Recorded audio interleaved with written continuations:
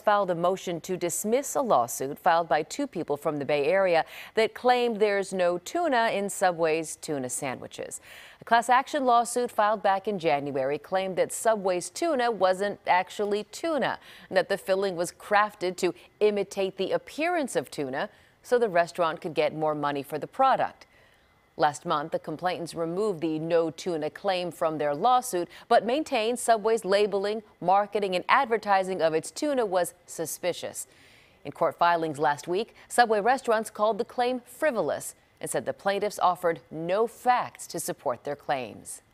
The people who are complaining say that they don't have tuna in them, but they don't say what they do have in them, and they don't say how they know that there's no tuna in it.